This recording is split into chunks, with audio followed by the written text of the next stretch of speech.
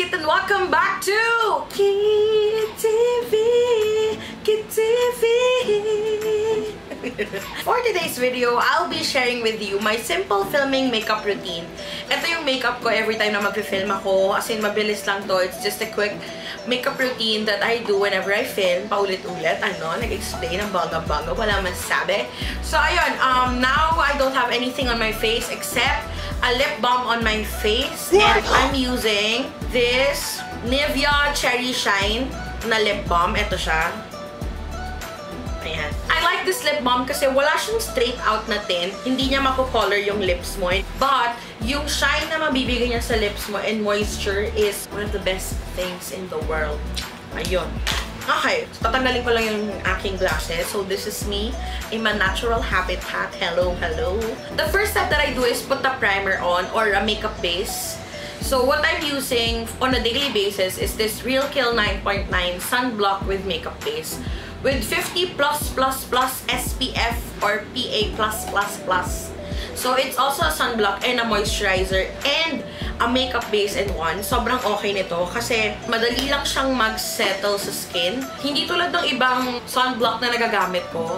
After mo siya i-blend sa skin mo, hindi siya kaagad nagsasettle. Diba? Medyo sticky pa. Ito okay to kasi madali siyang matuyo. And also, hindi rin siya nag-leave ng white cast sa face. Unlike most sunblock. Pag nilagay mo, diba? Pagka may mga streaky na white sa face. No, ito wala.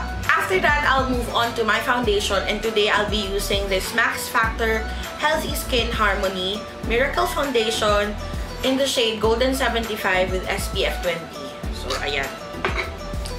Nilalagay ko lang siya usually at the back of my hand. Diba? Guro! Tapos, I'll be using this Morphe M439 to blend it on my skin.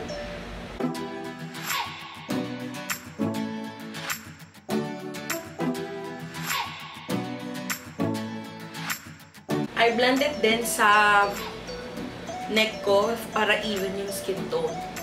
So, ayan. Tapos na ako with my foundation. As you can see, it is a shade lighter than my regular skin tone. Kasi, I'm acidic. So, through time, nag-oxidize talaga yung most of my foundations. Usually, after ko i-blend yung foundation ko with a brush, gumagamit ako ng beauty blender to press it more sa skin ko para maiwasan yung streaks and all. And mas maganda yung finish na nangyayari pagka may ganitong ganap. Ayan. Here is my attempt to be a beauty guru. No? Pagbigyan nyo na, but this is just me trying to share with you my filming makeup routine. Okay. Hindi na ako masyadong gumagamit ng concealer sa under eyes ko. Kasi yung eyes ko, for some weird reason, hindi siya masyadong nagkakos ng eye bags or dark under eyes. So, ang main purpose lang sa akin ng concealer is to conceal imperfections like pimple marks. Yun yung mga purpose lang. But for now, I'll be skipping concealer and then move on to setting my face with a powder. And for that, I'll be using this Rimmel Stay Matte long-lasting pressed powder. And I'll be using the shade Sandstorm 004. Ito siya. So, I'll just get a powder brush. Pinipress ko lang yung powder sa skin ko. I don't, swirl it around my face. I just press it in.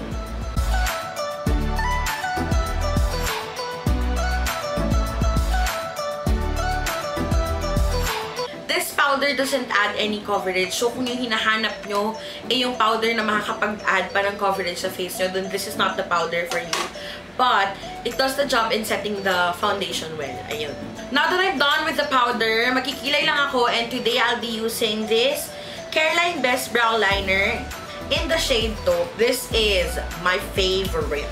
Gusto ko tong eyebrow liner na to because yung tip niya is angled. Hindi ko alam kung makikita nyo. Ayan. It's best for those who have sparse brows kasi hindi siya manipis and madali lang mag-fill in ng brows pag ganito yung mga gamit yung brow liner.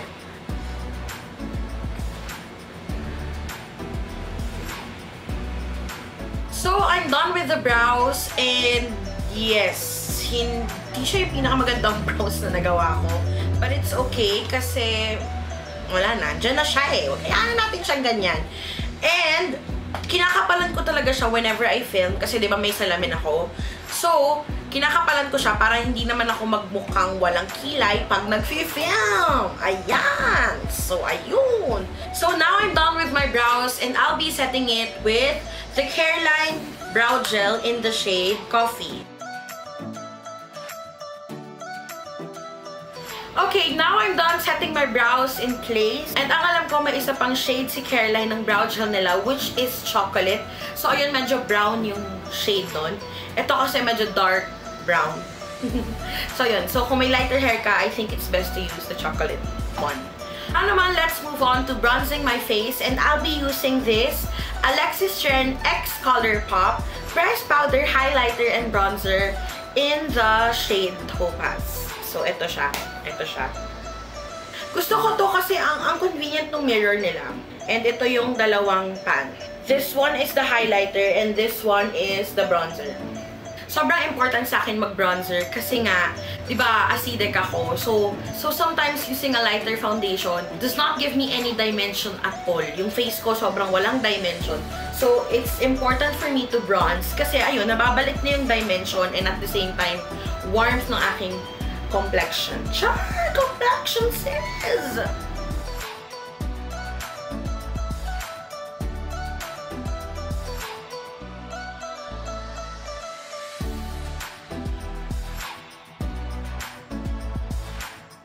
Now that I'm done with bronzer, i-define ko lang ang aking non-existent cheekbones para mas mukhang define ang aking face.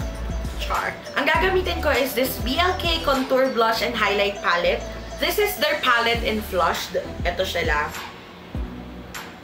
Gagamitin ko itong contour shade. Ito siya. So, ayun. Yung ginamit kong bronzer kanina ay warm. So, using this somehow parang balances the warmth and the neutral side of my contour. I will use the same palette to contour my nose. Sis, kailangan natin yan.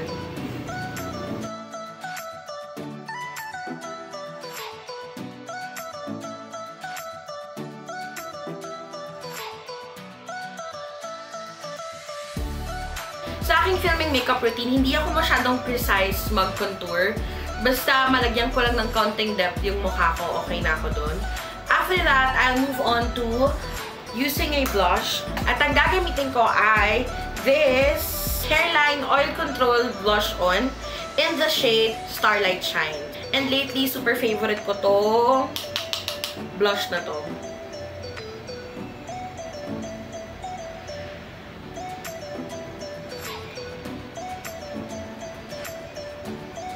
Ayan! I'm done with the blush and gagamit naman ako ng highlighter to highlight the high points of my face.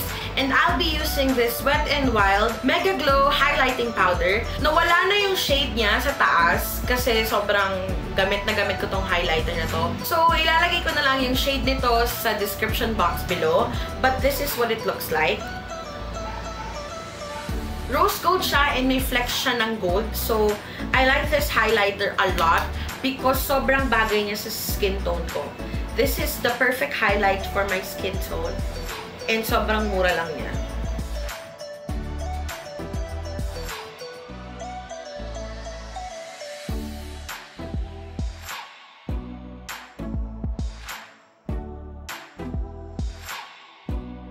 So, ayan, tapos na ako mag-highlighter. Ang ganda talaga ng highlight na to. Oh my gosh!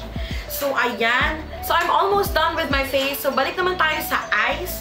And to be honest, hindi talaga ako magaling sa eyeshadow. So, it's something that I really am considering to learn pa. But still, I wanted to give some dimension to my eyes. So, babalik lang tayo sa ginamit nating blush on kanina, which is the Starlight Shine. And ito na rin yung gagamitin ko to add some dimension to my eyes. So, ayan.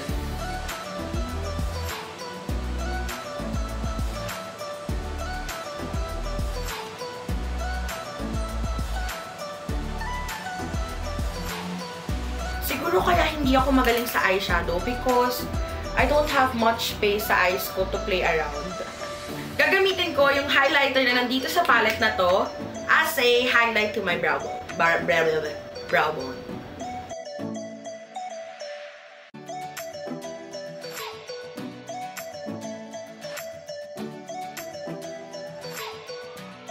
almost done with my eyes and gagamit na lang ako ng mascara from Essence. This is the Get Big Lashes Triple Black Mascara. I'm almost done with my makeup, and to finish this look, I'll be using this Sleek Matte Me Ultra Smooth Matte Lip Cream.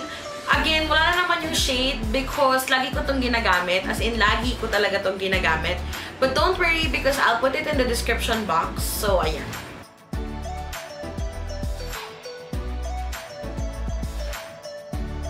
And to finally set my makeup, I'll be using this Milani Make It Last Setting Spray. After ko siya i-spray, pinapress ko yung mists sa skin ko using a beauty blender. That is it, guys, for my simple filming makeup routine. This is it. I hope you guys enjoyed it. I know I'm not a beauty guru, so and again, if you have any questions, don't forget to tweet it to me with the hashtag AskIt. And also, don't forget to follow me on all my social media accounts. Eto sila. Ito. Until then, see you on my next one. Bye!